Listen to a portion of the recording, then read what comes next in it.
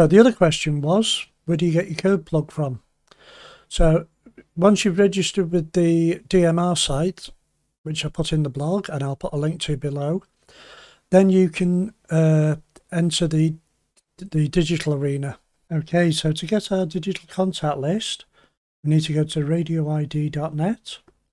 You should register with them as well to get your unique ID, and it will also put you into the contact list so that when other people update their list, you'll be in it.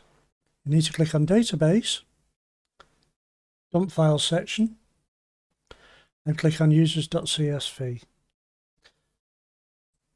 And that will now be saved. To import it, we need to go Tool, Import, read the warning if you've got an earlier version of the Anytone, or if you've got an earlier version of the file. I haven't.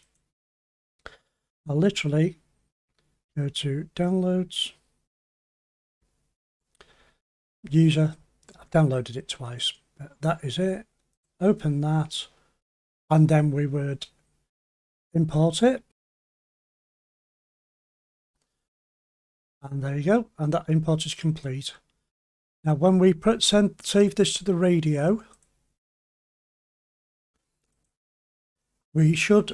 This is the only time you should take this, because the difference between doing an update of your contacts or your channels or whatever could take a few seconds.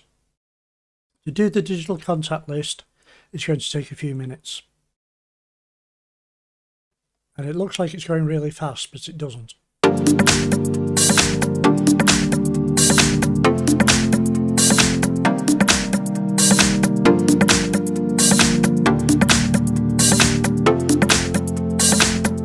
Okay, so we're almost completely uploaded to the radio now. Thankfully, you won't have to do this very often. You know, you might want to do it every 6 months, or if you're getting a lot of new IDs that aren't registering. And there we go, that's complete. And now the radio is going to reboot.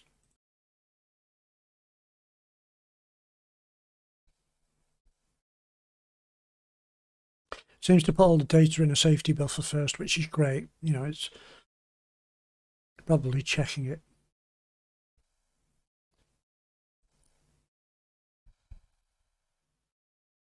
And there we are. So I've got a lot to learn about DMR, and when I have done, I'll produce a video on that. It's a massive world, and you can quite often tune into a repeater, and all you can hear is a hissing noise. And I would imagine, although I'm not certain, that that is people using DMR. So I certainly hope to explore it. The other thing that we need to do is to put the radio in promiscuous mode. Now, that sounds a bit weird, but actually all it means is that normally the radio is restricted to only receive specific IDs. By putting it into promiscuous mode, it means we can hear everything. Now, we may choose later on that we don't want to hear everything on a particular repeater. So that is when we start getting a bit more technical, and I need to learn about that so I can tell you all about it. So that's all for this video. Comments below. Please subscribe, and please tick the bell, and then you'll get updates from this channel whenever I upload a new video. Thanks for watching. 73s.